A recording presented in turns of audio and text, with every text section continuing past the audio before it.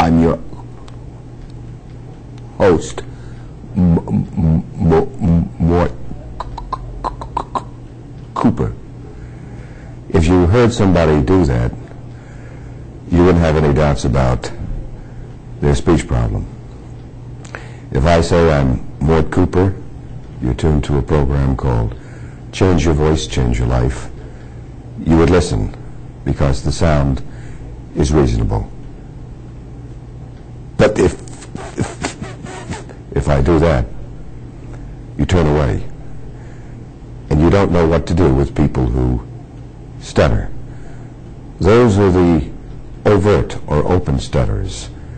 People who have gotten to the point where they are so fearful of communicating and speaking, they have set up a set of rules within themselves that create the very problem that is called stuttering. That's my premise. I've been in my field for approximately 30 years. A number of years ago at Stanford University, in 1957, I was privileged to work with the adult stutterers there under the direction of Dr. Virgil Anderson. And we had tremendous success, outstanding success, working with stutterers, adult stutterers. Over the years, I've been privileged to work with a number of stutterers and help them to regain their normal speech. Can you regain your normal speaking pattern if you do that? Does it bother you when I... If it doesn't bother you, then nothing will.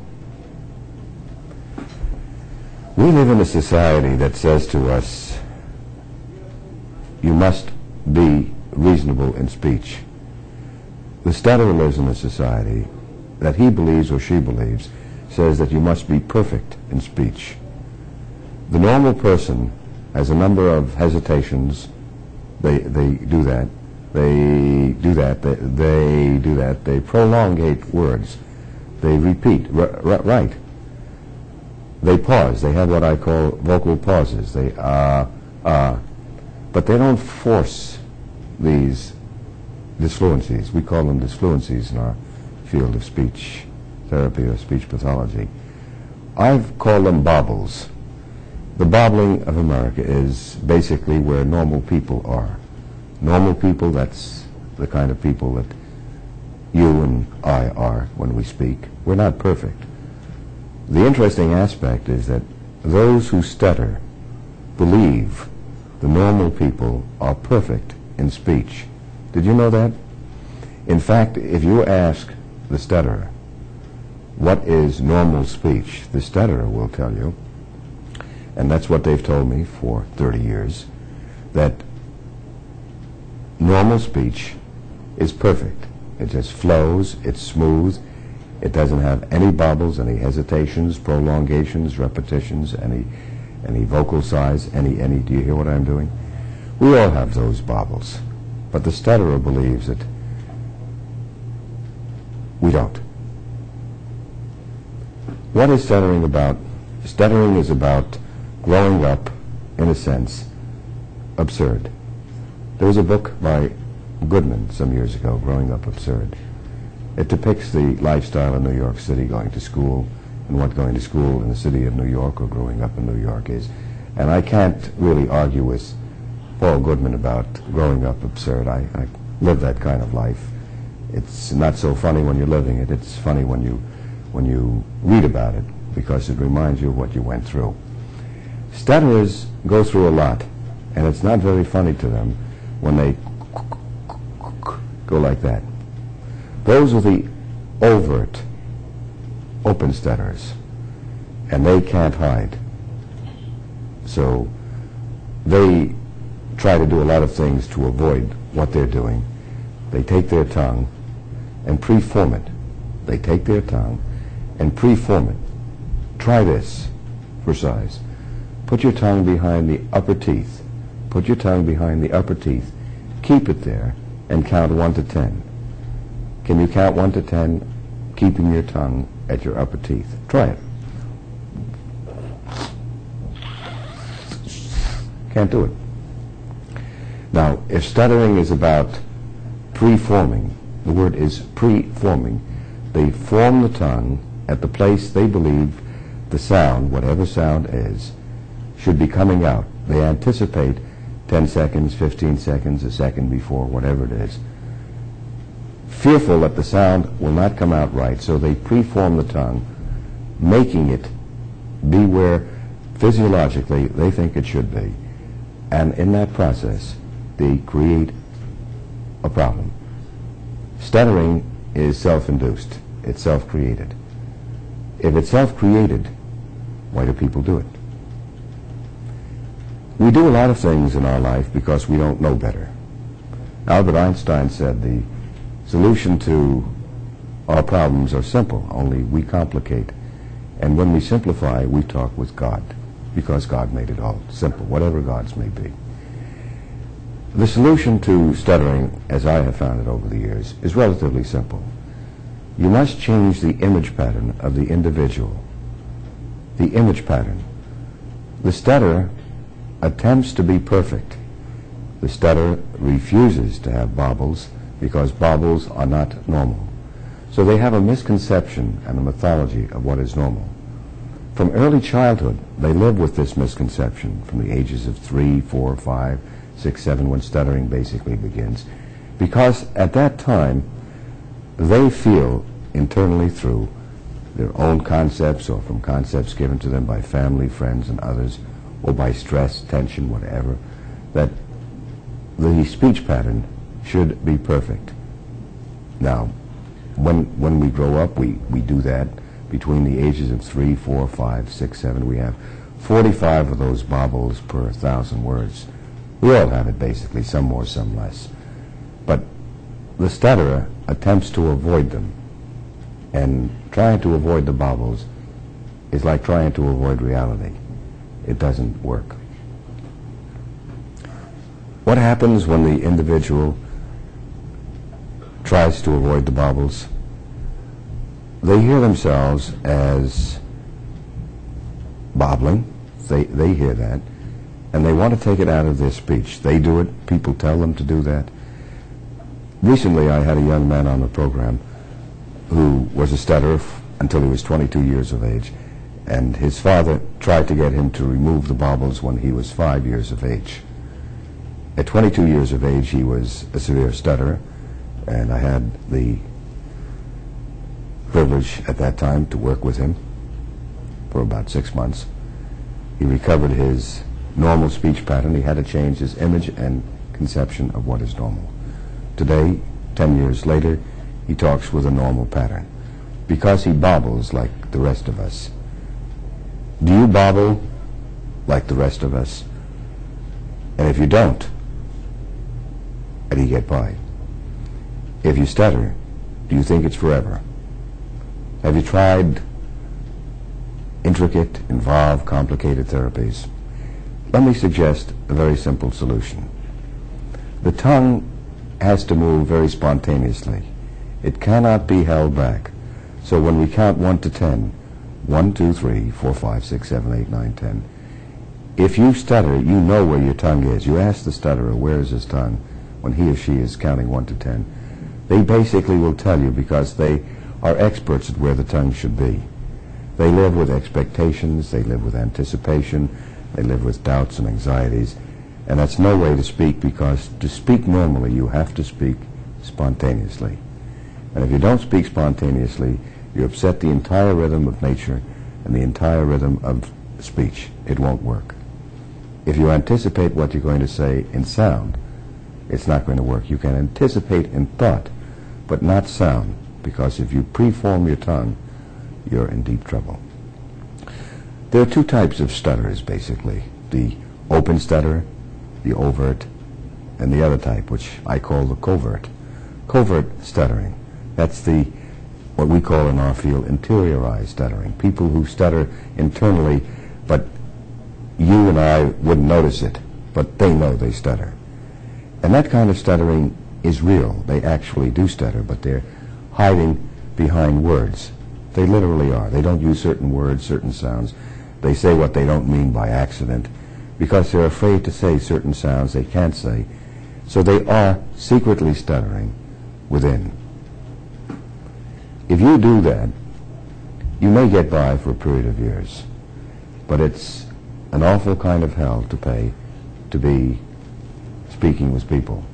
It's very difficult on the mind and on the body and on the ease and flexibility of the soul. People who stutter insist that all too often they're born with that affliction. They were programmed for it. I don't believe that.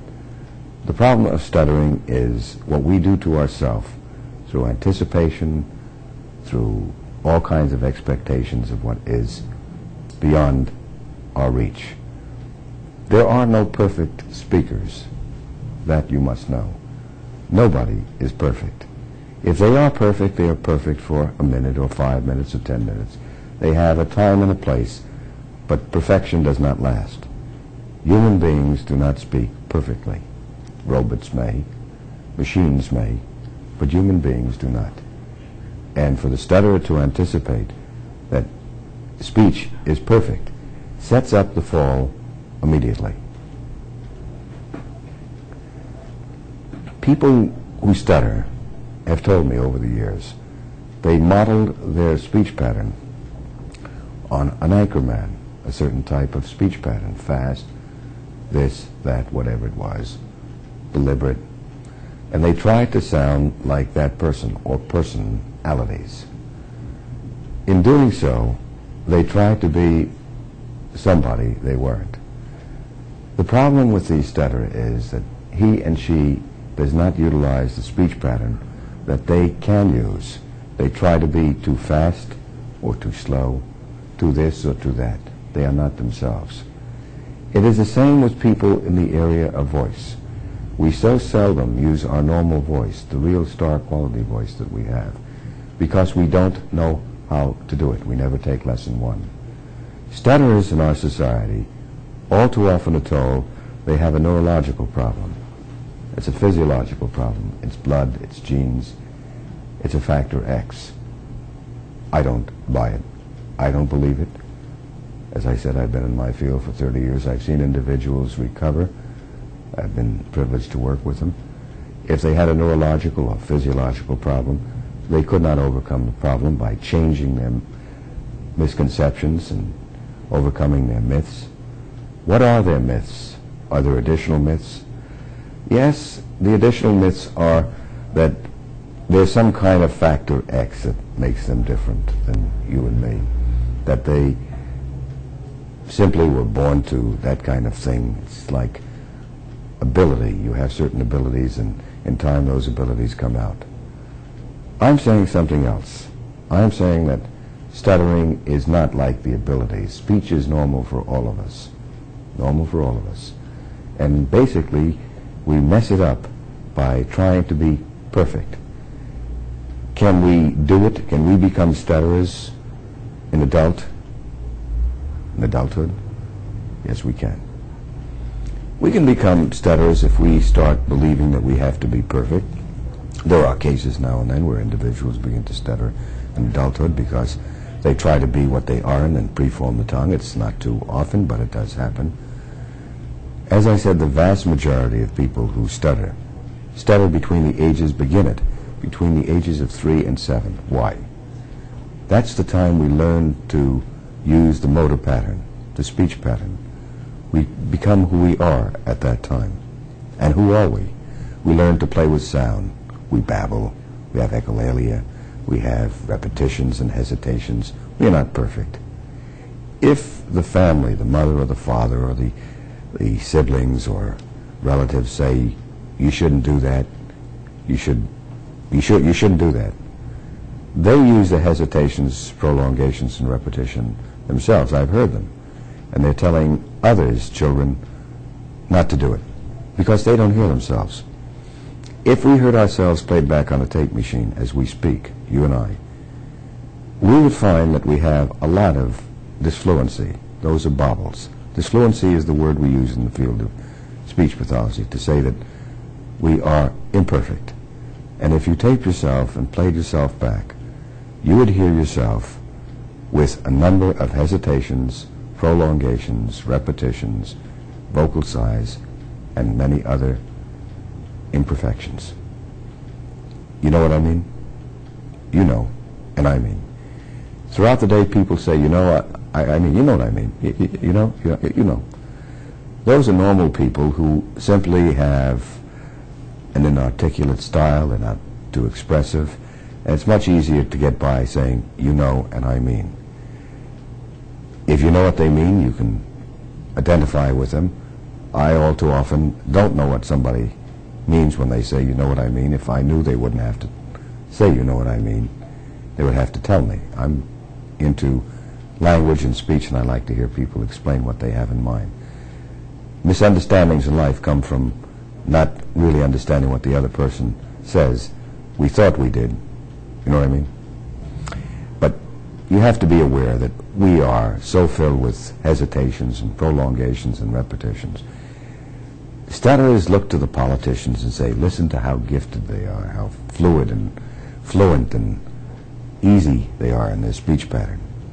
They look to the talk show hosts and radio announcers and other people, and they fail to realize that these are speakers who have been working at speaking for years and years and years and have learned to take the hesitations and prolongations and repetitions out of their speech pattern. You can do that as you grow older, but you first have to learn to bobble and be normal as you're growing up. There are ages and stages in life. Between the ages of 3 and 7, taking the bobbles out is possibly the worst thing you can do if you want to grow up normal.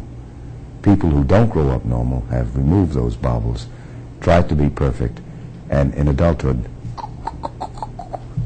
if you watch the lips, they're preforming the lips, the tongue, you see that. Now, if you're telling me it doesn't bother you, you're a better man than I am, or a better woman, Gunga Din. But for me, it's bothersome, and it doesn't have to be. Stutterers stop the breathing pattern. They have no air, and they're still going. We cannot talk without air. We can't drive a car without gas that I know of. I'm sure in time we will find other ingredients to drive the car, other fuel. But at the present point, we use gas, all of us. Or the vast majority, some of us are a little unique, and we have some other means. You cannot talk without air. The stutterer attempts to do that, and it's very difficult to do. They run out of air, and they continue to... So you're seeing the fear, the anxiety, the terror in the individual trying to be perfect. Are you perfect? If you are, you're unique. And if you are unique, you can be in the Guinness Handbook.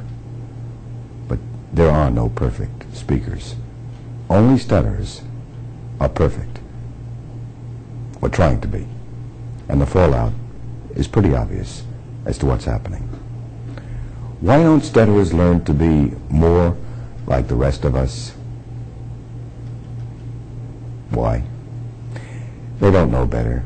And when they're told, they think it's just another daydream. You mean I should go like that? I should repeat myself? I should hesitate?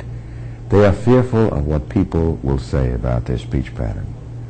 In fact, they're so fearful that it takes a fair amount of time to get them to tune in to what normal people do. That's what I get them to do. I have them listen to talk show hosts with invited guests who speak spontaneously. When people speak spontaneously, they are such bobblers you cannot believe. And that's the way it is. We are all bobblers. So I have the individuals whom I work with who stutter. I have them tune into the spontaneous conversations. And they come back saying that everybody stutters. Everybody stutters because they hear one after the other using those hesitations, prolongations, and repetitions. The point I make is that that is not stuttering. That is normal speech. That the radio show host, the talk show host, and others are much more gifted, and they know how to use their speech pattern without those hesitations, for the most part, but they have them too. So if you want to be perfect, and you don't stutter, you're unique. Because I have found only stutterers are perfect, or trying to be perfect, and they stutter badly. That's the answer. Should it be that you don't try to be perfect? I think you can try, but you have to know the basics of speech, and the individuals who stutter don't. Those who are secret stuttering people have a containment of their pace and their pattern so that they sound normal to our ear. But if you talk with them and they open up, they will tell you that they measure every word, every thought, and that it's a hell in life. Is that any way to live in a society given to speech? You have to speak all the time. You have to be heard. You have to be liked. You have to be listened to if you're going to get anywhere. And they are always measuring what they have to say. They don't have any ease, any flow. Have you ever wandered into somebody, their speech pattern doing that?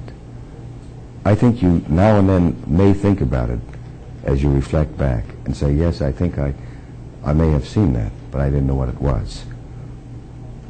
These people are as bad off, if not worse, as those who are overt stutterers. The overt, they're trying very hard. I think they have a better chance of changing what they have than those who do it covertly, because the coverts are getting away with it. That's my experience. And they're much harder to work with because they have the changing sounds and words and thoughts within themselves. And they've managed to get by, and they still feel it will work for them. If you're a stutterer, overt or covert, does it make your day to be such in this life, in a society that's given to speech as the way we live? I don't think it does. A number of years ago at Stanford, we had a young lady who came to a group meeting that I was giving there for adult stutterers. And nobody had known that she ever had fears of being a stutterer. But when I asked about her conceptions of speech, she hesitated like that. She hesitated and had some bobbles. And then, without any direction on my part or anybody else's part, she indicated she felt that she was a stutterer all her life and that she belonged in the group, but she was a speech pathologist. She was not a stutterer. She was viewing the group that I was working with. She was not a stutterer. Speech pathologists, like those among us, the normal people, have misconceptions too. They learn better as they go through school, and she was going through Stanford. She learned that she's not a secret stutterer. Secret stutterers don't bobble, per se, but like that. Secret stutterers are basically trying to be perfect, and you would never know that they stutter. The others, the overt, you know that they're stuttering because they can't say the words that they want to. Maybe it's a fear of speaking. Could that be it? I don't believe so. I believe it's just a misconception and a misdirection. That's what stuttering is about, changing the direction of normal speech, bobbling, having a good time, being like that, instead of doing that. Could it be as simple as I say it is? I fear it is.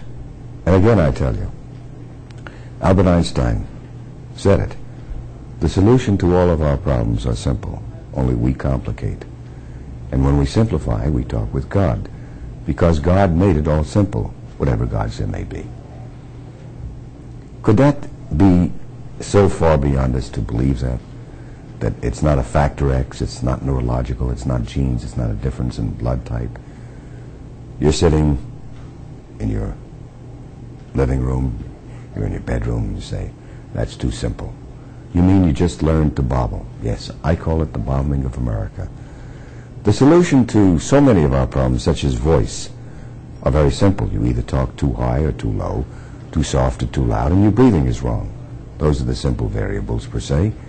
Stuttering basically is that you have a misconception of what is normal, and if you ask the stutterer what is normal in speech, the stutterer will tell you that perfect speech, it has to be smooth, it It has to be flowing, no bobbling, no hesitation. That's their concept of what is normal speech, and that's abnormal, and that's, in my opinion, why they stutter. It's been my pleasure to join with you talking about secret stuttering. If you do it, you can overcome it. If you're an overt stutterer, you can overcome that, in my opinion. Thanks for joining me. I'm your host, Mort Cooper, on Change Your Voice, Change Your Life.